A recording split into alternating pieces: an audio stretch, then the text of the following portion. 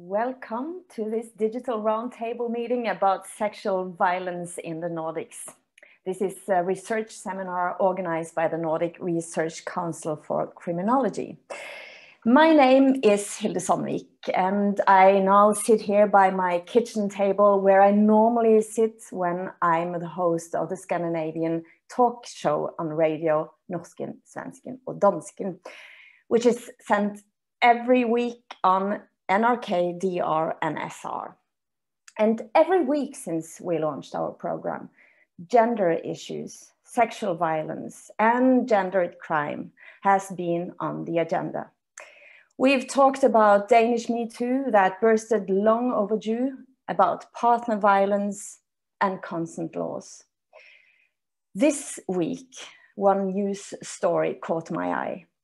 Swedish news reported that there will be no season of X on the beach this year after allegations of sexual violence in Paradise Hotel, another reality show.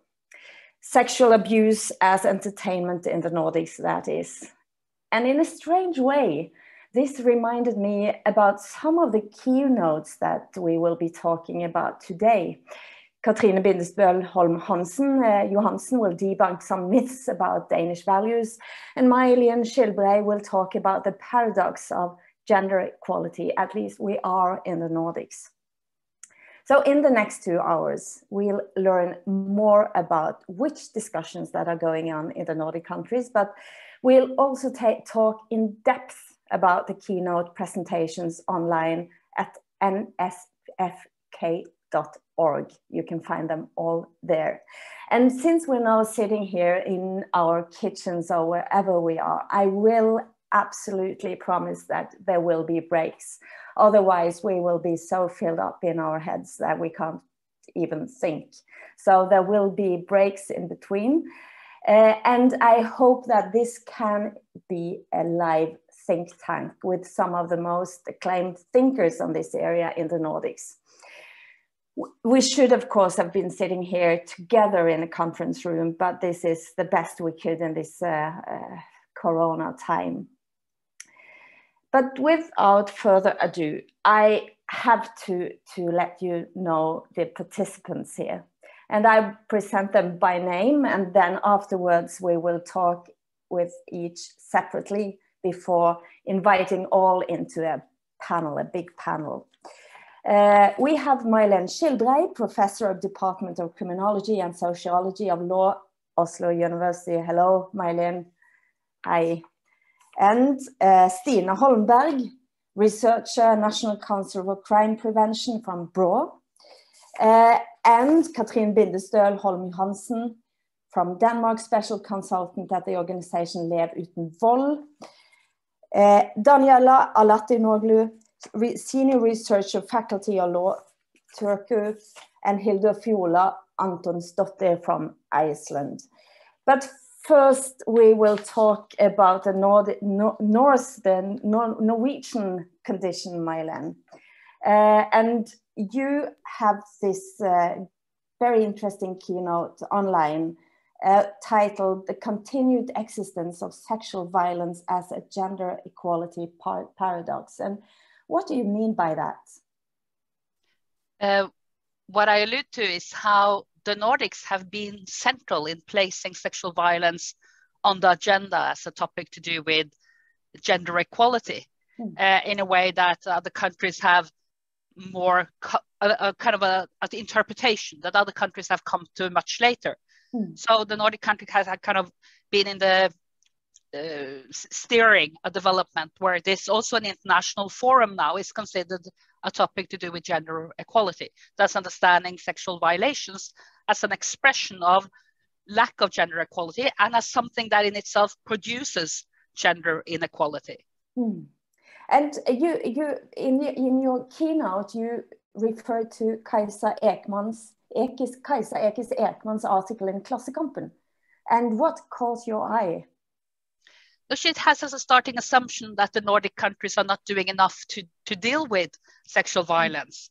And as a criminologist, where I look at how sexual violence is addressed compared to other crimes, that's not really a recognizable interpretation.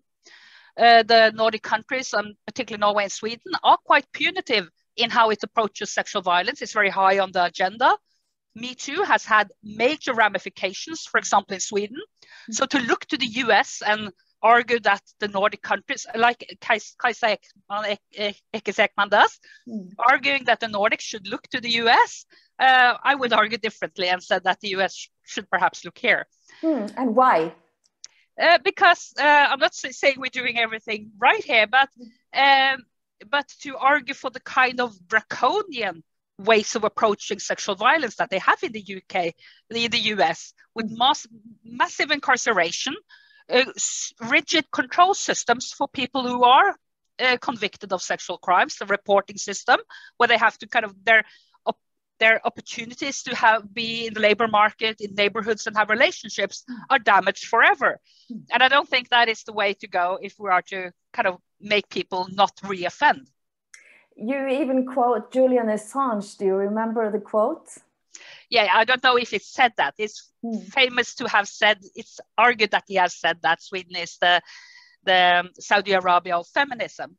And that points to the fact that coming from other places and the high emphasis we play on sexual violence and interpreting it as very, very serious harm in the Nordics might look very kind of strange and bizarre from other parts of the world.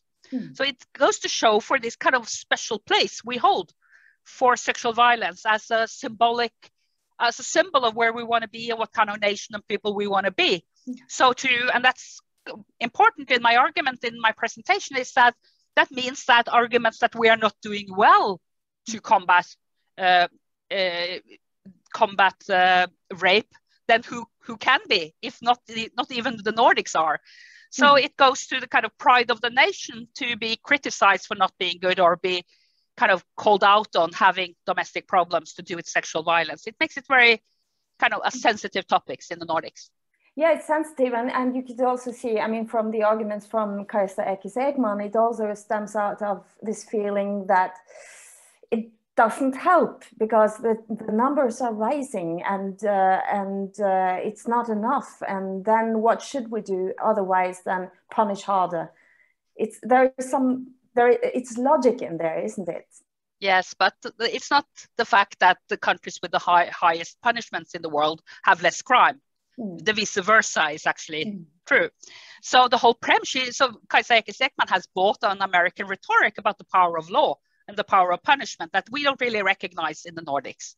We don't see punishment as a fix-all situation where the higher the penalties, the lesser the crime. There is no empirical evidence for that.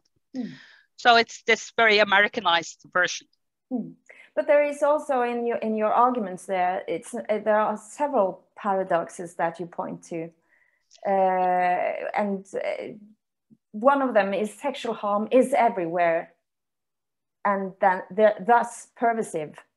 Yeah. So if we argue that that the cure for sexual violations is gender equality, equality-minded politics, welfare, that we kind of have all these good intentions and systems in place, why is still the Nordics described as the figures, the way the figures, register figures of rapes are discussed, the Me Too, but also other kinds of kind of attention draw to the kind of violations happening. So it doesn't really fit well with the idea that gender equality is the cure for sexual violence.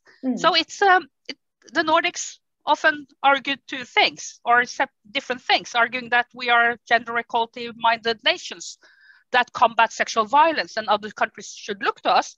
At the same time, central people like Kajsa Ekman and others are arguing that it's everywhere. It's like women are violated everywhere. So of course, these very different ideas about sexual integrity, gender equality in the Nordics are present at the same time. And you talk about two ways of discussing that, especially in Sweden, because you use Sweden here as an example. You say that rape is presented in two different ways. Yeah, though it's a very kind of debated topic in in Sweden more than in the other countries, but we also have ongoing discussions there. But I chose Sweden as an example because they have the question of how presentations of rape and what it takes to combat it is linked to domestic political discussions surrounding the Swedish Democrats and immigration policies. So discussing the extent of rape in Sweden very easily come to be about whether one is kind of for or against liberal migration policies. So it's really makes the topic even more sensitive or more difficult to discuss there. Because on the one hand, Sweden is a society where many people and institutions really want to combat sexual violence and want to delve into the reason why it takes place so that one can do something about it, at the same time that there are things that are difficult to discuss. So it's there are kind of parallel discussions about rape not being very high, because that would build up under an anti-immigrant sentiment, and on the other hand saying that it's a lot of it and it's everywhere and it happens to everyone. So those things happen system. At the same time.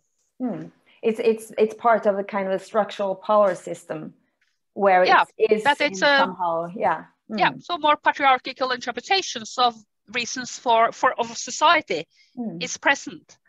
And in an article I've written earlier I hone in on how the Swedish Democrats uses patriarchy theory to argue against kind of the setup for Swedish Democrat is from feminist argumentation of patriarchy that the Swedish Democrat can then appropriate and use for anti-immigrant sentiments.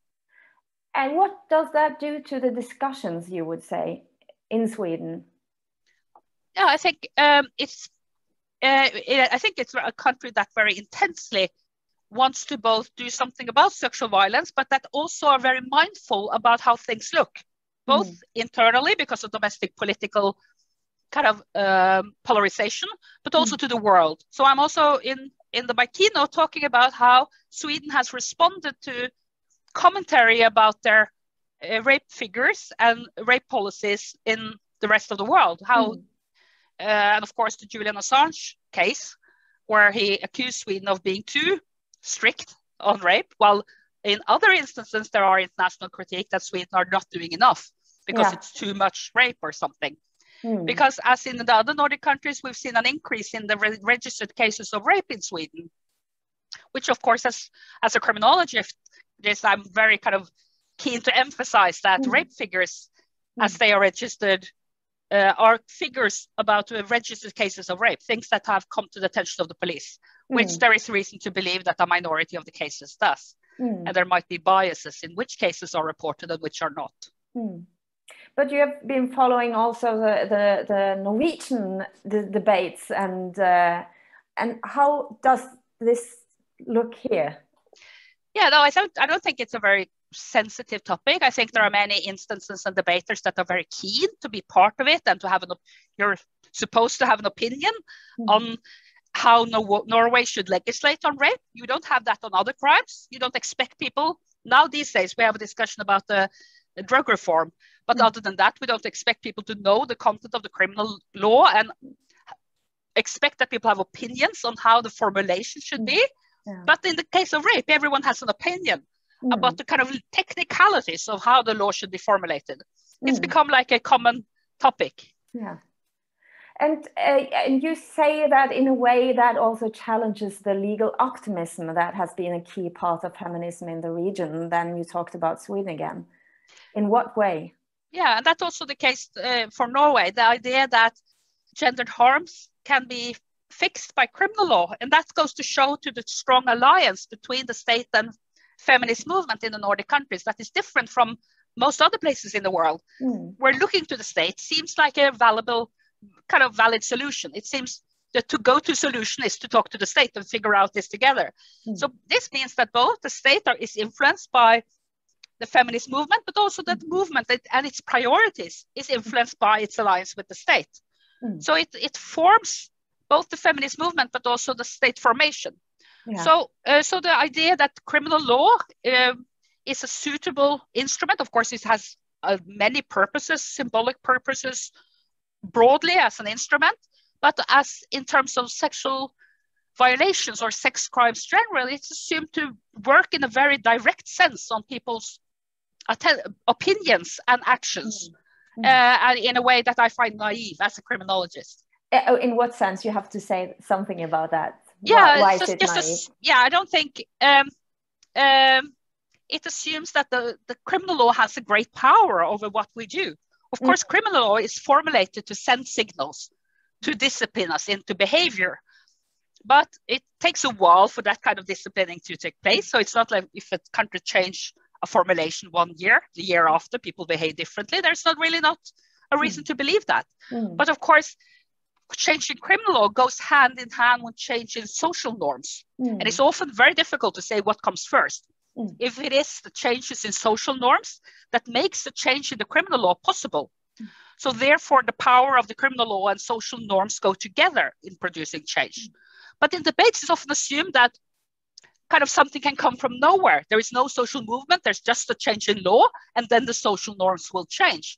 And it's not really how, there is not reason to believe that it works like that. The power of law isn't as strictly disciplining as that kind of argumentation presupposes. It takes a longer time. And now we see that both Sweden and Denmark has now consent law. In Norway, it's still but not very mature debate. What would your answer be now that we've been, and we will of course talk a lot about this during the round table meeting panel afterwards, but how do you see that now as a criminologist? No, I think it's we had this consent kind of discussion several times in the Norway, and it's been laid aside several times in law processes due to how consent is always already integrated in how we think force in law. But I do think, and this has to do with this kind of the Nordic community, the Nordics. And of course, also should mention that Iceland also have a formulation in the law now, in consent law. And that means that Norway has to discuss it because we're Nordic brothers and sisters and we have to go in the same kind of direction. So I am sure this discussion will come with a very strong force in Norway. And I think, and it's already on and off here. So I do think we might be moving in that direction also. I don't think it necessarily has very big ramifications in terms of practice, but it might be symbolically important. All the people who have opinions about criminal law, if they are heard, it also gives kind of loyalty to and kind of support and strengthen the state-civil society relations. So there are kind of good reasons to listen to civil society, even though they might not be correct. And we will at least talk about this later today. And thank you very much, May-Len. And we will soon see you here now again.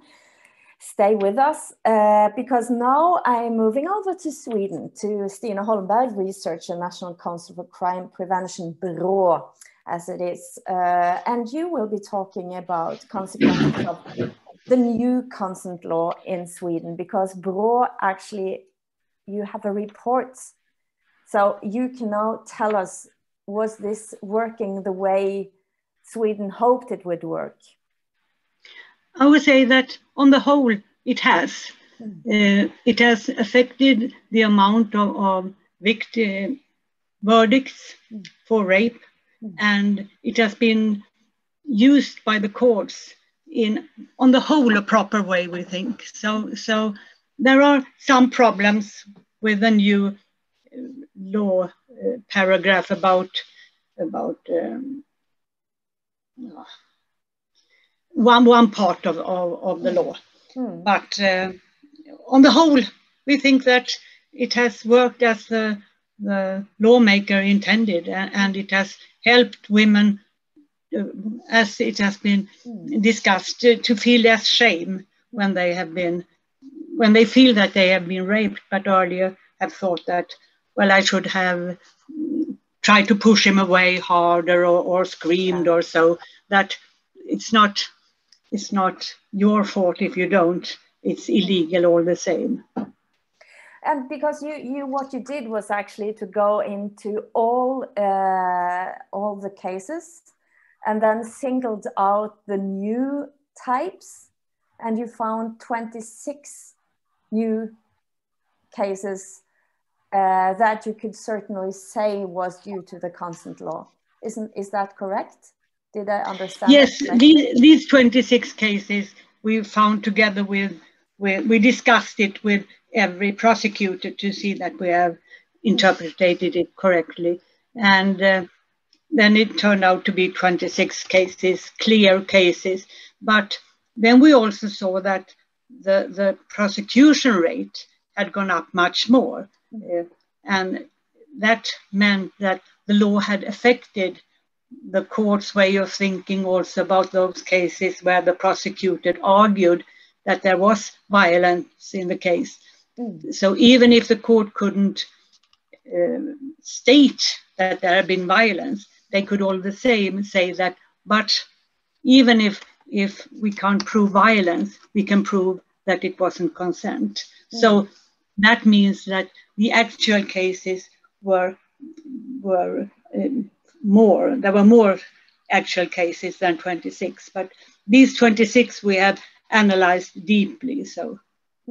And you also singled out some types, for instance, sharing bed after parties as one of the kind of rape that is now defined.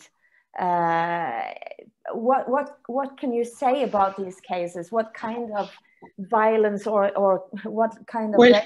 Not violence. Not violence, but what kind of rape is it? Well, it's rather often that you have been to a party, everyone has drunk quite a lot, and there are many people sleeping over in the same beds, and then a girl wakes up or feels rather soon that a man beside her has put his finger into her vagina.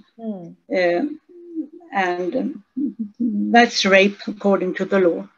And also that it has happened very quickly. She has hasn't had time to react or protect it herself. And then there are also cases where the girl has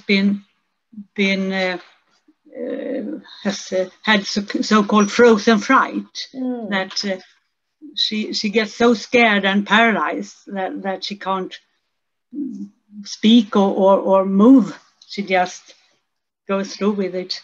And that was not always possible to prosecute before, but these cases are now very clearly illegal. So.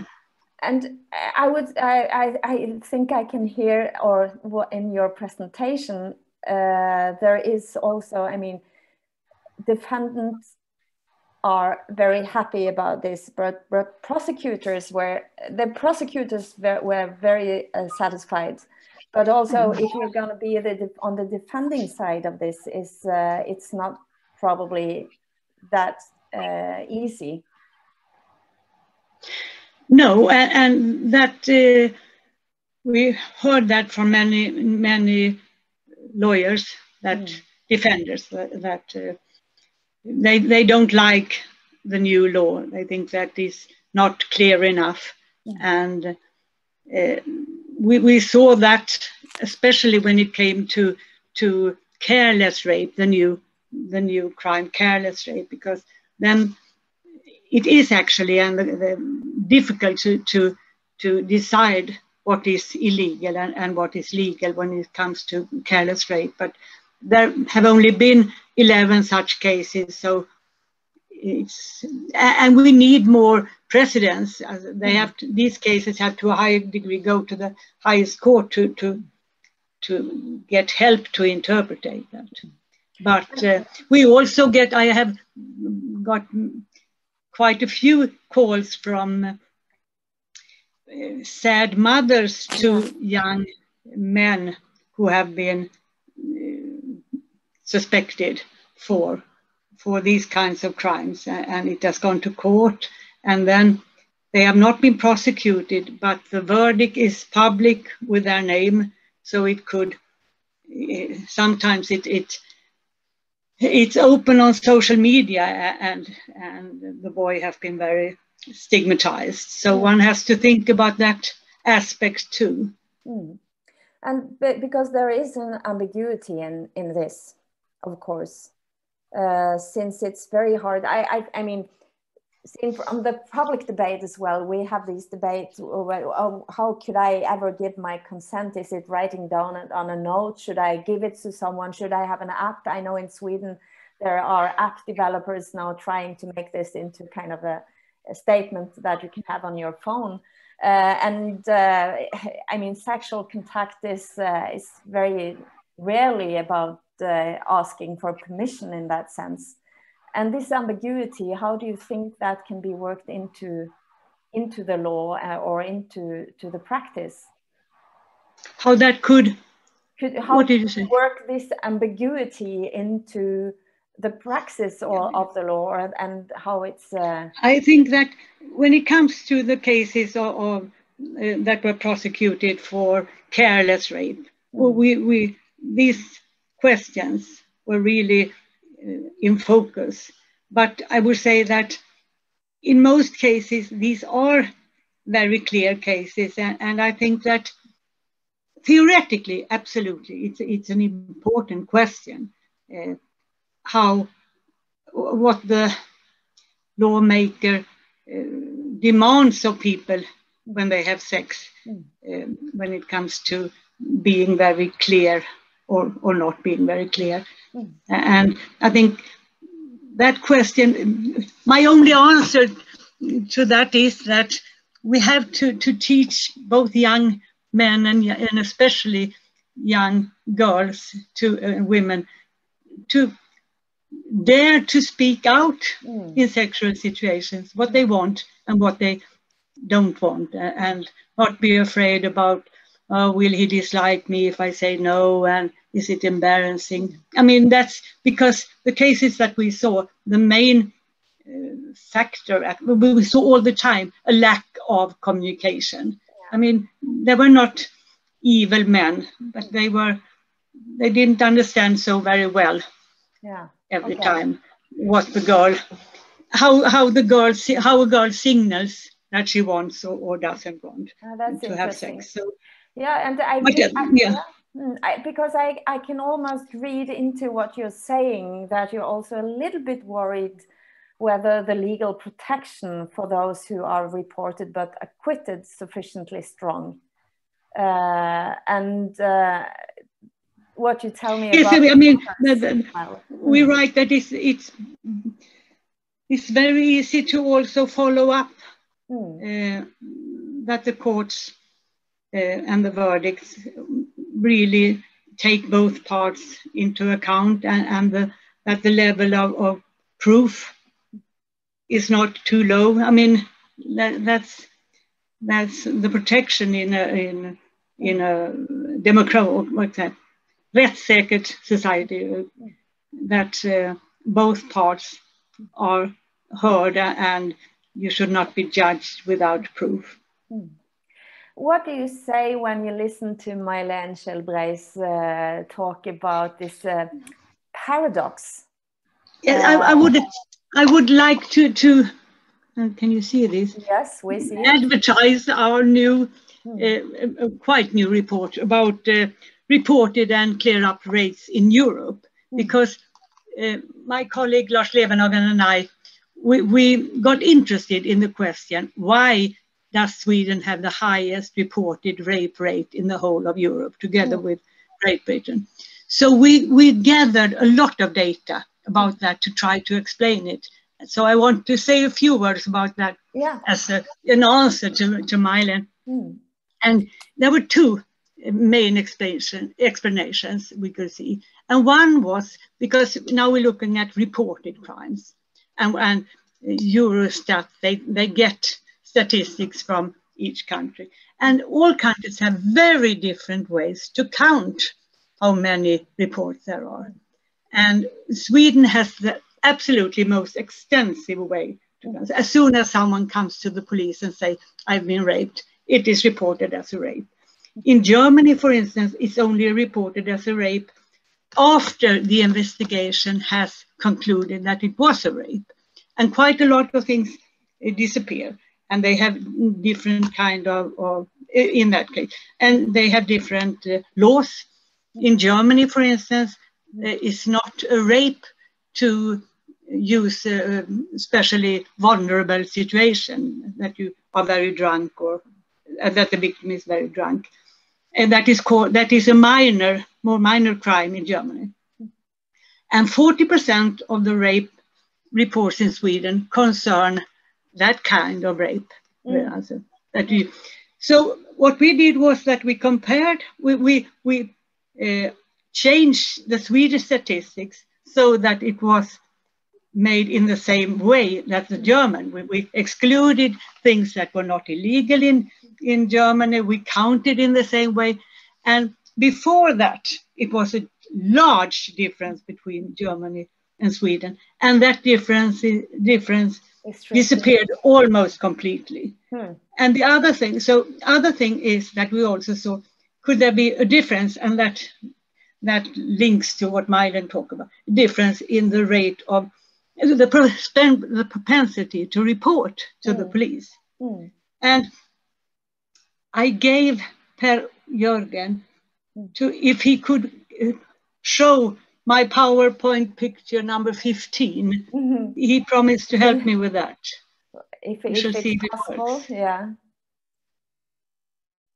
Yes, because we saw a big European study, where people in all countries were asked a few questions about what you would call rape myths, what the attitudes to these things were in the different countries.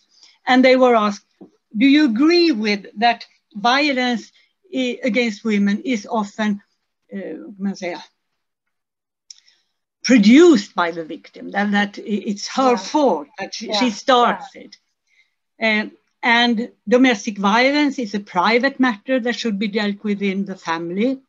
And the statement, women are more at risk to be raped by a stranger than by someone they know, which is in reality, it's completely the opposite. And it can be okay to have sex with a woman without her consent if she has voluntarily gone home to the man at a date or a party. And if you could show picture number 16, then you see the rate, fråga betyder questions, and that is answers. And then you can see, if you compare, and this show how many people that did not agree to this.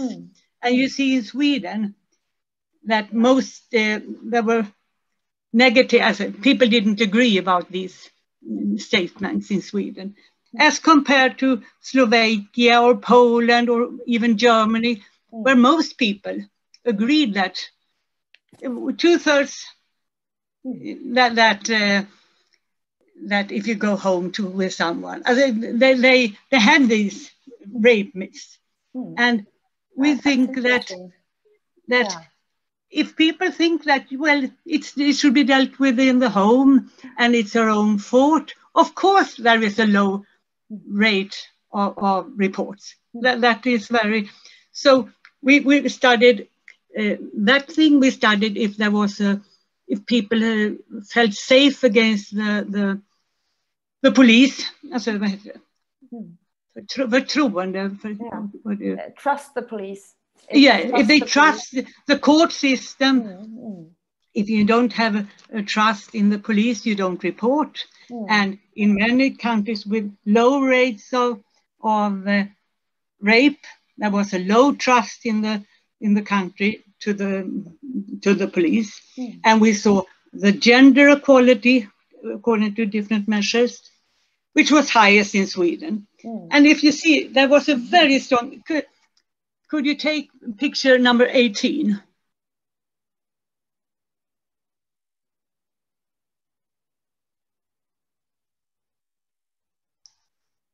No, 18.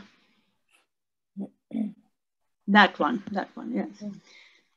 Sweden, to the left, there is how many rapes that has reported in relation to inhabitants, and these other things are questions about equality. And you see, Sweden have the highest equality rates and the highest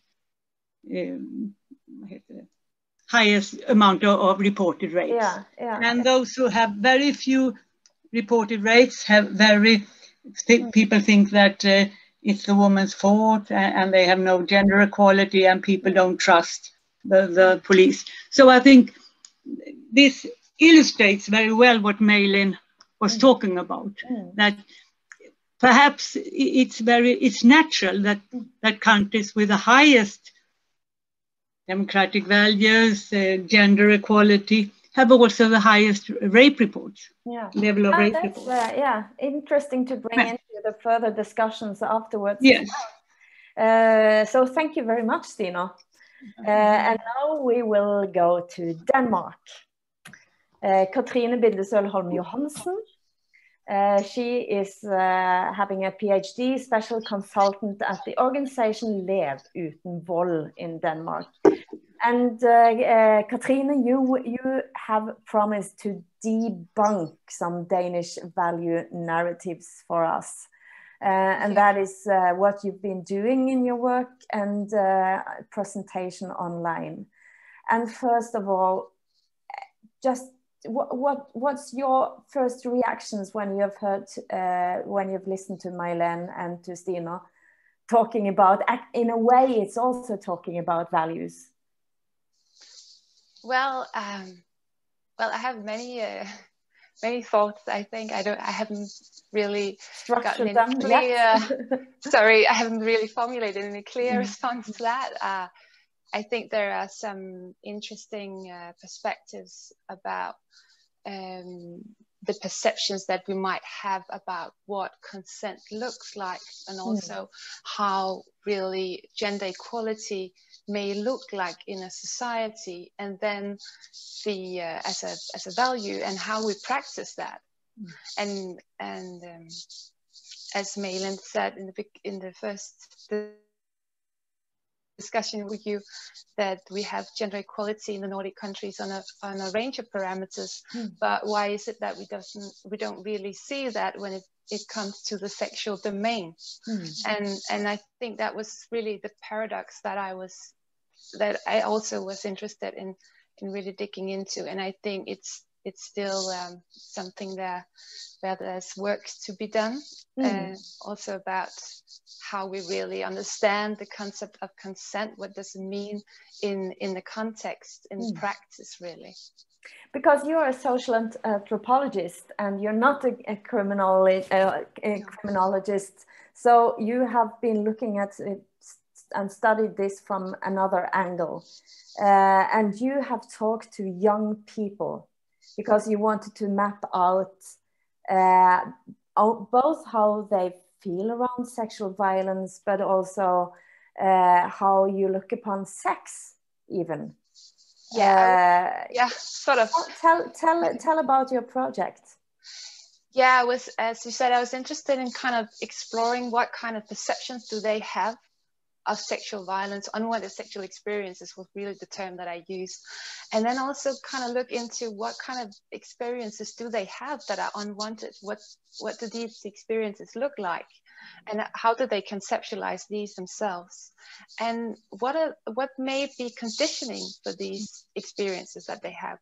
What kind of mechanisms and ideas may kind of foster that these experiences can take place that are unwanted? And that is kind of some of the key findings that I dig into in this presentation are really that we have one narrative about the values that are that we kind of like to burst about in internationally, that we practice, and then we have a reality when it comes to the sexual domain where young people are really confronted with gender inequality and expectations about how to practice sexual broad-mindedness in a way that is not allowing them to really elaborate or not elaborate, but really explore their own sexuality on their own terms, so to speak. And I just have to say this, because you sit in Denmark, and Denmark experienced Me Too long after everyone you the came rest of you. after. All the left of us, and the rest of us, we were already done with Me Too in a way, but in Denmark, no. And of course, on my radio show, we've been talking about this the last year, and this Danish notion of frisinn, of liberal thinking, about free-spirited people. You're not going to be prudent. You have to open up. How much do you think that influenced that debate? A lot. In what way? I think we have we as a nation, as a narrative we have. So on an individual level, it would be different from person to person, but in a general level, we have a perception about us really being the front runner in terms of celebrating sexual liberal-mindedness or frisind, which covers much more than the sexual domain. Really, it's about free thinking as well, being able to express your thoughts, but also when it comes to the sexual domain, being able to explore your sexuality freely without constraints, without any norms inhibiting you. But the funny thing is that norms are there for a reason. So often there is this clash between sexual liberal-mindedness on one side, and then having norms on the other side. But sexual liberal-mindedness is also producing norms, just different norms that, for instance, what gender equality might look like in a sexual domain. So there is a tendency to think that if we are talking about bad experiences, negative sexual experiences, we're kind of also perhaps starting to limit ourselves in a way that inhibits our ability to really explore our sexuality. So there have been concepts like gray area, and that kind of, if you use those terms discursively in discussions with the public, it becomes kind of blurry really what is sex and what is then violence. Because you say that also in the report and the keynote you have when you look upon girls and boys, that for boys you have this metaphor, you have to talk about that, the metaphor about the lock and the key. It's really the sexual double standard that have been, it's not particular for the Danish context, but I was surprised that they had this metaphor, and it was because I was at 3 different school contexts and 2 youth counseling services that we have, and during the fieldwork I saw this metaphor and again. So I think it's also something that may travel digitally on social media, and then they pick up on that.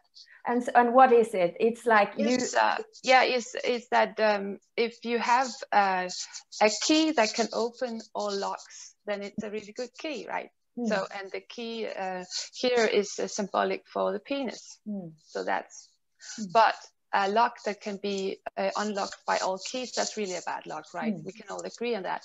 And here the lock is symbolic to girls' vagina. And so that kind of manifests really clearly also in the way that they perceive their ability to explore their sexuality. And it puts a pressure on young people too, because that metaphor is really just symbolic for some different values that they are experiencing to more or less degree. It also depends on their social peers, the groups that they are in, whether or not they feel a pressure to adhere to these values or live up to these values, really. But because girls are expected to be both vigilant and liberal. And that is, I was thinking about that when I saw this news from Sweden, where X on the Beach is no longer, we will have no more seasons from Sweden. And in a way, it also tells the story about the youth generation, where you're both supposed to be open, liberal, and vigilant at the same time. And for you as a social anthropologist and the work, and also in the work you're doing in the organization, what's your answer to that?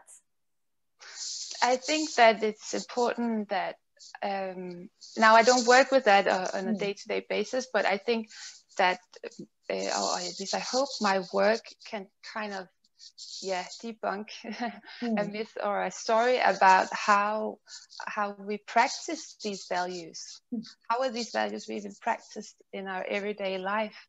And what does it mean for young people what kind of expectations are they met with? And I think that one of the kind of conflicting ideas that I saw also, which I haven't included in the presentations, is that they, on one hand, they have some very clear ideas about what positive sexual experiences look like. What are the criteria for these? And then they also can say, okay, but the lack of those criteria, for instance, lust, respect in a sexual encounter, if they're not there, then it's a negative experience, and it's perhaps also a sexual violence experience. But then when they look at sexual violence encounters, they have these, they draw on these myths, these ideas about how to say no in a correct way, even though they are very clear when they discuss about how they would interpret no or a lack of consenting during the sexual encounter. Yeah, and this is interesting also because there is a gendered power dynamic here, but on the other hand, it's also social recognition. And you use 3 words here. I have to admit, I have never heard about it before, but girls are divided up in 3 categories. Oh, yeah. Crid, crane, and tank. And what is that? Yeah, so that was a hierarchization that they just explained to me was really out there being used, not by all young people, not by all girls or boys, but it kind of surfaced several times. And there was also a song about girls as cranes. So it was there in the... And what is it? Can you explain what the difference is and what it is? Yeah. So there's crid, which is the top, and that is a good-looking girl. That's a term used for good-looking girls that boys would like to have sex with in a heterosexual context, of course. And then there is crane, which is not a good-looking girl, but a girl you still like to have sex with. And then there's tank, and that's just ugly girls that you wouldn't touch. And that division, of course, places girls in a hierarchy. And what I think is really important also that I want to hope we can discuss is that if we think that a way of preventing sexual violence could be by learning young people to communicate better, I think that would be a failed strategy because they already know how to interpret normative refusals. They interpret refusals on a day-to-day basis in all other encounters. They can read people perfectly clearly. Yeah. But in a sexual encounter, something else is at play. And it's not about not refusing or not interpreting. It's about, firstly, it's a way to gain respect. We all want respect. Our access to it is different depending on gender in this context. We also want a status.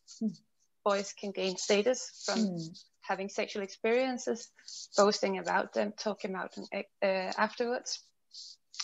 Girls' ways of refusing is not respected equally. So one girl who is refusing in one way, in a normative way, using all these, you could say, excuses, which are perfectly well recognized ways of refusing things in other contexts without hurting the other person. Saying, I don't feel fine right now, I'm not sure. Those are ways that we refuse things in a day-to-day daily life, which is doesn't create confusion. And it's also a way of caring for the other person, that we don't say, I don't like you. It's like, it's about me. And what's your... Those are not respected. What do you think is the solution then? I think it's about, first of all, kind of talking about that these values are at play. Young people don't talk about this. When at least not in a Danish context. When I was out there, they said this, some of them said, oh, we never talk about this. We've never talked about these expectations. And one group of girls, they talked to their counselor afterwards and said they felt so empowered because now they have finally talked about all these unwanted sexual experiences and norms they had to deal with in a daily life. It does take it for granted. So one way would be start talking about these and also talk about why is status and respect important for us as humans. Very, very interesting, and thank you, Katrine, because we will move on to Finland, and we will say hi to Daniela Alatinoglu, senior researcher. I think I said wrongly because you were supposed to be here together with a colleague, and she is not here with us. But you are here. You're a senior researcher, Faculty of Law, University of Turku. So welcome to you, Daniela. And you have been looking into the Finnish sexual crimes legislative review. And you have this keynote where you talk about from the perpetrator's coercion to the victim's lack of consent with a question mark. And where shall we start? So I could perhaps say that this keynote is both sort of a reflection on an investigation that I did together with Heini Kainulainen and Johanna Niemi at the University of Turku. It was commissioned by the Finnish Ministry of Justice in connection to the review of the chapter that looks at sexual offences in the Finnish Criminal Code. So it was a reflection on sort of the findings of this, or some of the findings of the report, where we looked into why so few cases of reported sexual violence actually proceed to a guilty verdict and a sentence. And this is, of course, not something that is unique to Finland. It's something that is happening in many, many countries, that the attrition rates, especially when it comes to sexual crimes, is quite high. So we were looking at this and sort of trying to highlight the shortcomings of the current law and seeing what kind of sort of procedural obstacles there were, and how this could be then changed for the new law. And there is the Finnish criminal code is currently still under review. There is a very sort of long-standing debate on consent, sexual violence. So the intention of the current government is to introduce consent-based legislation. But there has been quite a lot of public debate on, well, partly on consent, also on sentences. That's, I think, quite popular in many Nordic countries, as far as I can hear from the other keynotes. And also then, for example, sexual offenses against minors and the age of consent. That has also been a sort of a question that's discussed a lot these days. And when you listen to the others now, and you have heard from the experience, the Swedish experience, if you compare it to your situation, how does it look like?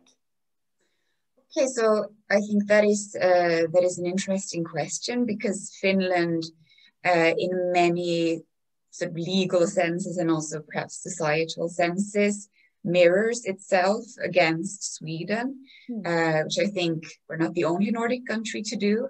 And sort of looking at the developments and looking at the legislative amendment in Sweden that was enacted in 2018.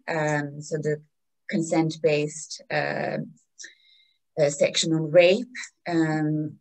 for example, is something that the Finnish government has been looking a lot to, and the Ministry of Justice, then it's something that's mirrored and something that is seen as sort of a model for where perhaps the Finnish criminal code is moving, but also something that is, I think, reflected upon and sort of the government is trying to follow also the sort of follow-up of the Swedish amendment and the debates to try to avoid sort of the shortcomings or the possible shortcomings that law can have had. But I would say that the Swedish example is very, very important in the Finnish context, both legally but also sort of socially. Like that also is true for example, the different Me Too initiatives, which there were some initiatives in Finland, but it was a much sort of smaller movement in comparison to Sweden. And Sweden is sort of in one way seen as the role model, and in other ways, I guess it depends on who you ask as well, it is seen as something that sort of an example of things or problematic issues to avoid. And when you looked upon this word of and trying to put consent into the law, if I understood you correctly, you also mean that the Finnish way of interpretive or seeing that concept is it doesn't do very much to the law as it is right now. It wouldn't do so much. Yes, or well, there is currently a draft law which has been criticized quite a lot. So I don't think that it will necessarily come into force as it is. And the government bill is still to be presented before Parliament, so we don't actually know what the final draft sort of will look like. But according to the draft law that we have at this point, it is a combination of the current law and a kind of a consent-based legislation. So the first sentence of the section on rape, I'm now especially talking about the section on rape, is stating that rape is sexual intercourse where one person does not participate voluntarily, which is very similar to the Swedish formulation.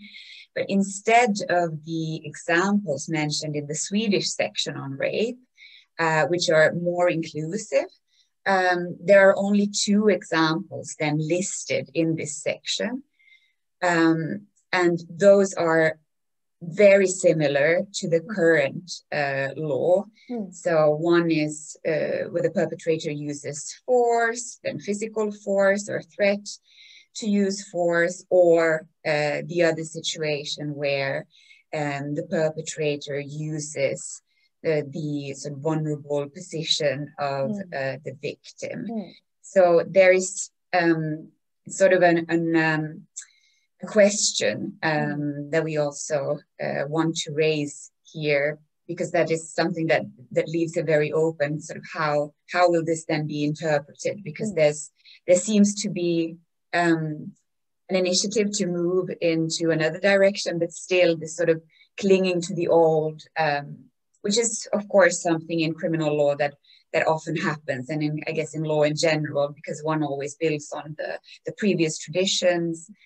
And to introduce completely new theoretical concepts is something, of course, when it comes to criminal law, so you are talking about how to sentence people, it is something that's seen as very risky. So if you should answer shortly, what are the lessons to be learned from Finland? Okay, so I think, well, first of all, it's something that we also want to address in the keynote, that there is this large public debate.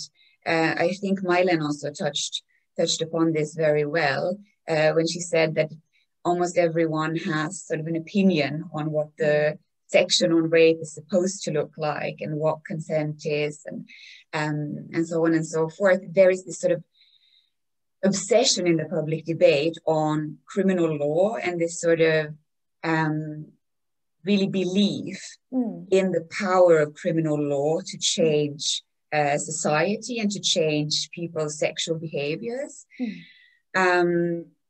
And also politically focusing on criminal law, that is something that tends to unite the very sort of right-wing parties and the left-wing parties. So it is something, especially when it comes to sentences and harsher punishments, is sort of a something that is also, I would say, quite trendy. But something that I think, well, key lessons from this is that when focusing on criminal law like this, not saying that it's not important, of course it has an important role to play, but there are so many questions that we tend to forget about. Attitudes, societal attitudes in the court system, in the law enforcement, for example, what support services are given to victims. Many of these sort of more difficult, more perhaps long-term discussions are sort of being a little bit forgotten about when just addressing the problem of sexual violence as a criminal legal problem.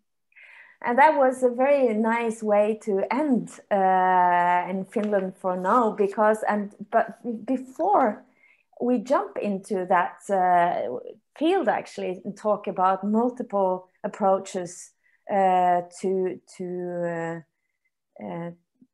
law and where to put this crime in a way, but so we will go to Iceland, but before that I think we need a break. So if you will come to join us and listen on a very interesting, exciting talk with Hildur Fjola Antonsdottir afterwards, and then we will go into a panel discussion. I think that will be a good idea. So go out, feel the air, breathe a little bit, and be back here in 10 minutes.